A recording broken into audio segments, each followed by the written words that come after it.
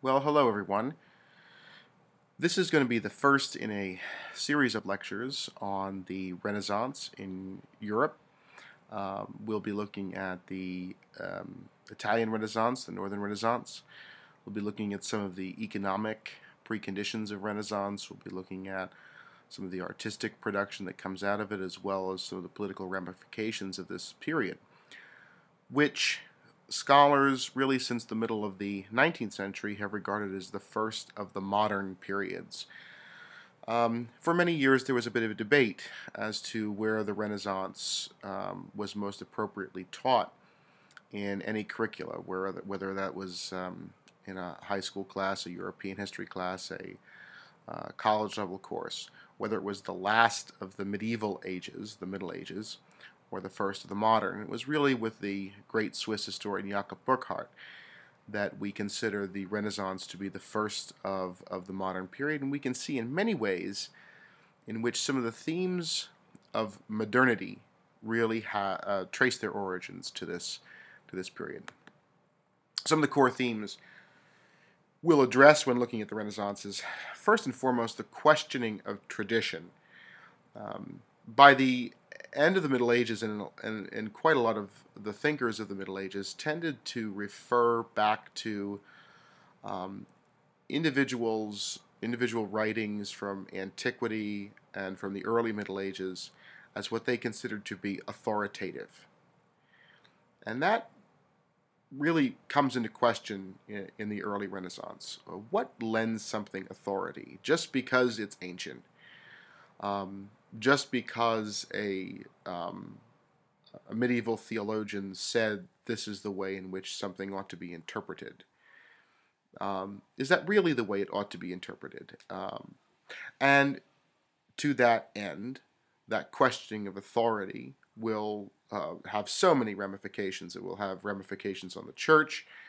It will have ramifications on government institutions. It will have ramifications in the areas of science and medicine. In large part because individual thinkers in the 15th and 16th century are going to go back to the original sources, and they're going to evaluate them firsthand. So to some extent, then, this means that there's going to be a reorientation of the policies of government, of state. They will become increasingly less dynastic and increasingly more statist, which means that it's less of a series of personal relationships, which we talked about during the Middle Ages, the so-called lord-vassal relationship, which was the foundation of feudalism, and engage in really more of a contract between the individual members of society together as a whole, under whatever form of government they may have, whether that is a constitutional state in which law reigns supreme, or it's more likely, at least in the early modern period that we're studying right now, a single individual, a king, a monarch. Another major theme of the Renaissance is humanism. It is a reorientation towards the studying of humanity and all of its diversity. But unlike what many might say today about humanism, humanism is seen as being anti-Christian. At the time of the Renaissance, it was not. It was something that was seen as being kind of a handmaiden of faith, of belief, but it was certainly a reorientation of Christian belief patterns. There was also a civic orientation towards the humanist agenda. It was designed not simply to be an abstract philosophy, but it was supposed to have a specific application to everyday events. Histories were written for reasons that leaders could rally people to support a particular policy. And so much of the essays that were written had an agenda that we need to fully understand. These are not unbiased writers during this time. They have a point that they want to make, and they're using all the powers of learning to achieve that. As I mentioned a moment ago, there's a return to sources. So, for instance, instead of reading Plato and Aristotle and all of the Greek philosophical tradition through a commentator um, like Boethius, the Consolation of Philosophy, that was very, very popular at the end of the Roman period, uh, in which excerpts of in, ancient philosophies were pulled out, and specific comments were made on them for to edify a largely Christian audience, and the parts that weren't necessarily edifying to a Christian audience or might be seen as anti-Christian were discarded or set aside or ignored. Now, what scholars are going to do is they're going to return to those sources in their entirety, and they're going to evaluate them for what they are, not for how useful they might be. And once they understand what they are, then they can use them to advance their own particular philosophical or civic needs. Finally, one must say, I kind of agree with a statement made by Lord Kenneth Clark, one of the great historians of art in the 20th century, that the Renaissance did not produce any great innovative philosophy.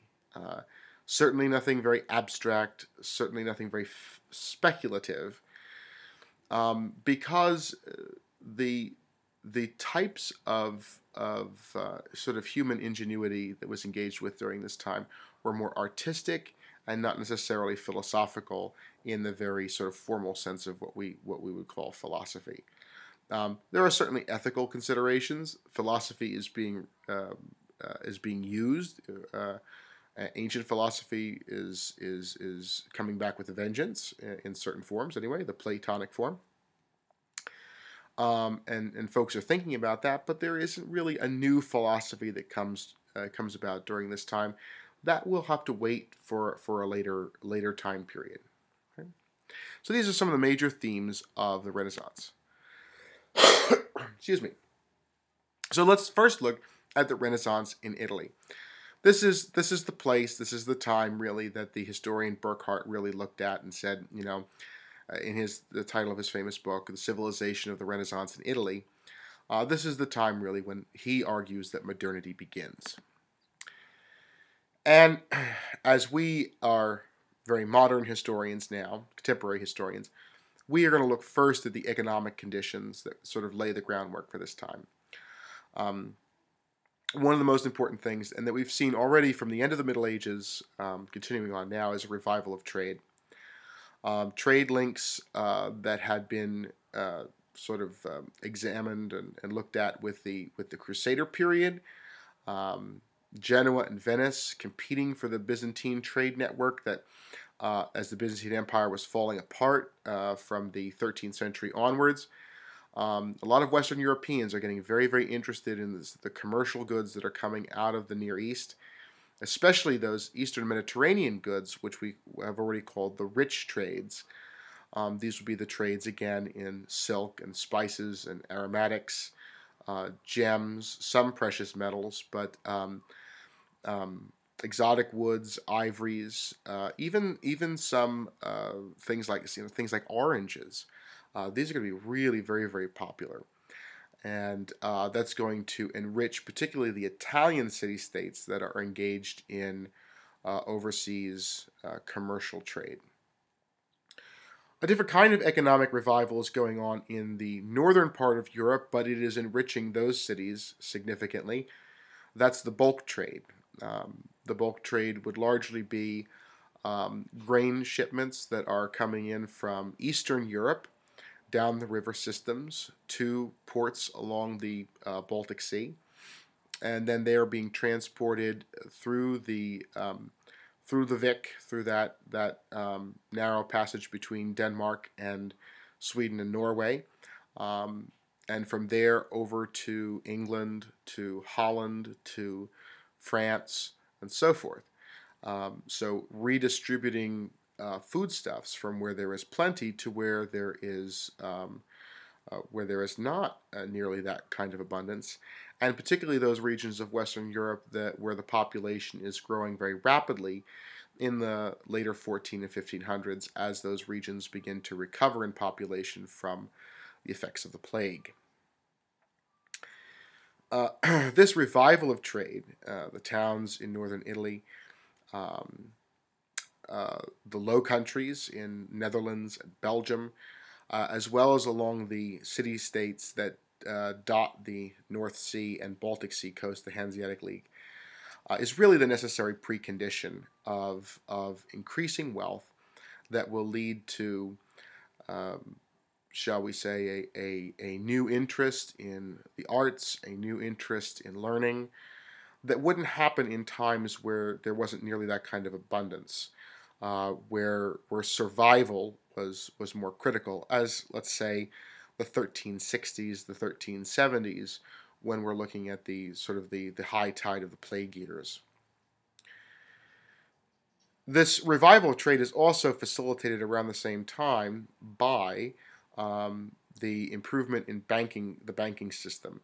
The Fugas of Augsburg really helped facilitate trade between those territories north of the Alps mountains and those territories south of it.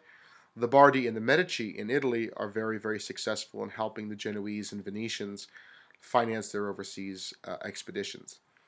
And in large part, this is due to creating a system of branch banking where credit can be acquired in one branch, let's say that might be set up in Alexandria in Egypt. Cash can be advanced there because there's enough money for that particular creditor in a bank back in Florence or Naples or wherever they happen to come from. And we can see from this map, we see sort of the nature of the trade. We see sort of the Mediterranean trade routes down in here. Okay, all coming from different ports along the Levant coast here, and Egypt down in here, and how that's largely going through Italy. Okay. And then we see another sort of nexus of trade that's occurring up here. This is the Baltic Sea coast. These are those Hanseatic League states that we see here. Okay. There is certainly long-distance trade that goes around the Iberian Peninsula. All right. And then there are trade routes across Europe. That's very, very important. Augsburg in Germany actually sits very on, astride these trade routes up in here. So that's why the Fugers are so important in terms of their banking. Another major area is up through here, into France, the Lyon fairs. Very, very important trade hub. Rich goods coming up north from Italy, coming to this area, and then can be dispersed through many parts of northern and western Europe. Okay, so let's look first at these Italian city-states and what's going on there. The Italian politics is really all over the place. We'll see a map of Italy, and we'll see that it as one commentator noted, Italy is more of a geographic expression than anything else. Italy during this time is very divided. Lots of city-states, small independent kingdoms, the Papal States. We'll look at a list of them in a moment. But the main factions between these different city-states, what divided them was their allegiance either to the Pope or to the Holy Roman Emperor throughout the late Middle Ages. The Guelph group faction tended to ally itself more with the papacy, with the Pope in Rome, the Bishop of Rome, while the Ghibellines tended to support the Holy Roman Emperor. And this always had so much to do with who came to power in what city-state and when, and whether they supported that Guelph faction or whether they supported the Ghibellines and so forth. So that's really sort of the background politics. It doesn't really come too much into play. It gets really complex. So we'll set that aside. It's just an important facet of medieval Italian politics. As we said a moment ago, there was renewed economic capacity in these city-states.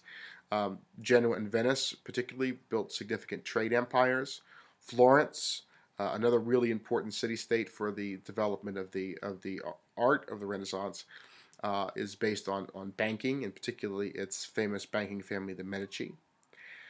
And in large part, this translated into Italian naval dominance of the Eastern Mediterranean. Most of the naval battles that will be fought in the time period all the way down to the early 1700s, really, are really fought by Italian navies that are hired by the other land territorial states like the French or the Spanish and so forth and so on. And they will hire out, contract out men like Andrea Doria, the Genoese admiral, and his fleet to fight their wars for them. The only major rival to the Italian city-states will emerge in the form of the Turkish Empire after about 1470 or so. The Turks will begin, once they have conquered Constantinople in 1453, they will set about consolidating their land empire and then building an important navy. Within each city-state, there are several social classes, and they are often in tension with one another. At the top of the social ladder were the traditional aristocratic elites, people who had titles, people who were dukes or marquises, things like that. They were the grandi, right? They had their titles going all the way back to usually the Holy Roman Empire. They had titles that had been bestowed upon them by the emperors and so on. Then there was the rich merchant class, the populo grosso, populo, people, grosso, big, or fat people. It had nothing to do with their physical form, more their pocketbooks. They were very, very wealthy merchants. And it was a fairly new class that had emerged, so we would call them nouveau riche, the newly rich. And they will be the ones who are largely responsible for becoming patrons of the arts. Oftentimes, they will try to get their children married into the traditional elite class, the grandi, so that the wealthy heiress of a merchant is married to the son of an old ducal family, and they sort of put together the best of the best in the elites of Italian society.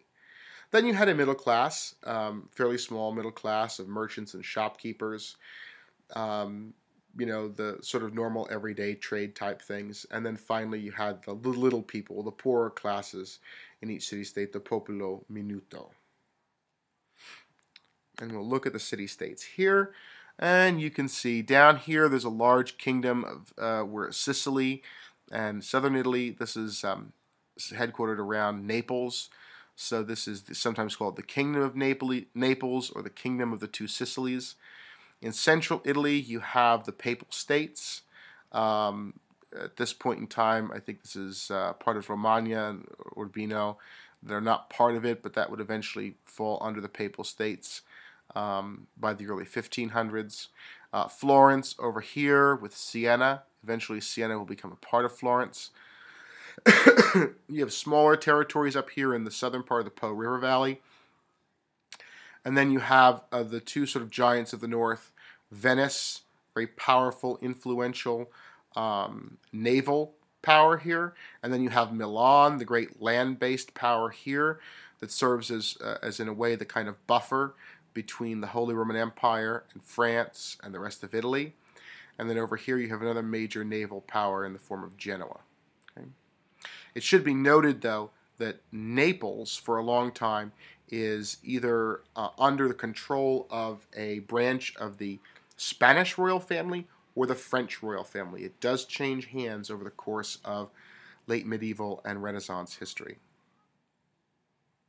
So you can see how a little bit of intervention from some of the other countries north and west of Italy can really make this sort of a really chaotic problem. And Italian unity will not be achieved until well into the modern period. It's not until 1870 that this entire region here actually becomes the modern day country of Italy. And it's not until 1919 after World War I, that this northern part of Italy up in here actually, right in here actually, joins joins the rest of the country. So, very quickly, the Italian city-states each have a different form of government.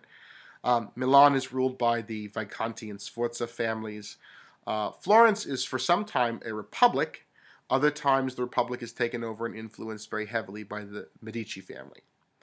Venice is not a republic, it's not a monarchy, it is an oligarchy. It's ruled by about 10 oligarchs called the Doge, of which one they'll take turns in terms of who will be the sort of the supreme leader of Venice. Rome is very definitely a monarchy, but that monarchy is from the Pope. Okay, so the Pope is the not just the spiritual ruler of Roman Catholics in all of Europe, but he is also the temporal ruler of that large swath of territory in central Italy. And Naples in the south is a monarchy. French control in the late Middle Ages, Spanish control after 1435. Throw into the mix sort of rival gangs of freelance military generals. A lot of these leaders that we've seen in these city-states here aren't really sort of raising their own armies. Instead, what they're doing is they're hiring sort of prefabbed armies under really great generals, which are called condottieri. And so they're very personal, they're very mercenary. In a sense, it's not unlike the kinds of armies that fought for ancient Rome. Roman armies, as much as they were the Senate, they represented the Senate and the people of Rome, they were very much, their first allegiance was to their general, whether that was Julius Caesar or it was Pompey or Mark Antony or whoever it was. Way back in ancient times, it was very, very personal generalship. That tradition in Italian politics has carried through to the modern era. Because the condottieri could throw a real wrench into the works, very aspiring condottieri could influence a particular city-state to go to war. War was rather endemic in the late Middle Ages and the early modern period in Italy. However, by 1454, a treaty was signed in which basically called a general peace throughout Italy, established a balance of power between the various city-states, a couple of big alliance blocks formed, and that kept the peace for about 40 years or so. And that's the 40 years in which really the Renaissance that we know of really flourishes in that peaceful yet still slightly competitive time period, competition between those city-states. This was only broken with the French military invasion in 1494, which was invited by, actually, the Milanese to settle a dispute that they had with Naples. Which leads us to the next slide. One Milanese ruler who was having a bit of a tiff with Naples decides he's going to call in the French. And that really upset the balance of power in Italy. Everyone was set on a war footing. Eventually, the Spanish are called in. The Spanish have connections with the Holy Roman Empire. They are called in, and Italy becomes a battleground for these other major European territories. The Medici, who were so influential in Renaissance Italy, were overthrown. And in the absence of the Medici, Florence got the sort of fanatical rule of Savonarola, who was a monk. And he thought that the decline of Florence was because of all the art and the jewelry and the finery, and that they'd gotten away from God. So he orders that everybody basically offer up their artwork and their jewels and their fine things and throw them on a big bonfire, the so-called Bonfire of the Vanities. Ferdinand of Aragon, the King of Aragon, husband of Isabella, the two folks who commissioned Columbus to sail to the New World. Ferdinand of Aragon responds with an alliance of his own to oppose the French. And what we'll see throughout it all is that the papacy tends to switch sides because of its very precarious position between the stronger kingdom of Naples in the south and the smaller city-states in northern Italy. And so the popes will be switching sides in order to maintain their own fragile position. Eventually, these wars will coalesce into a series of wars that will be fought over the course of the modern period between the Habsburg family, who rule Spain and the Holy Roman Empire, and the Valois family, which rules France. That'll be the kind of classic fault line in Europe well into the 1700s. It will be sort of the Germany versus France wars. Much of it will be fought in Italy by proxy. So as opposed to the French and the Holy Roman Empire going to war directly against each other, they'll sort of have their satellites, those territories in Italy that are very influential, sort of duke it out among themselves, and thus keep Italy from uniting. In this early period, the Borgia family is very, very influential. They produced Pope Alexander VI. He was very ambitious to extend papal power in Italy. He plays with Venice for a while before eventually throwing his support again behind the French. His successor, however, Julius II, really wants to achieve his own political goals for stabilizing the Papal States, and so he joins with the Holy Roman Empire against France. In all, what happens is, we don't have to know all the nitty-gritty details here for our purposes, but what happens eventually is the Concordat of Bologna in 1516. And that's important because it gives the French king a great deal of control over the Catholic clergy in France. After 1516, the French king actually, in a sense, becomes the head of the Church of France. And in exchange for that, the French sort of back out of Italy and leave everybody alone. But that was what had to be exchanged there. The Pope only has very nominal control over who the leaders of the Roman Catholic Church in France would actually be, and that will have some pretty dramatic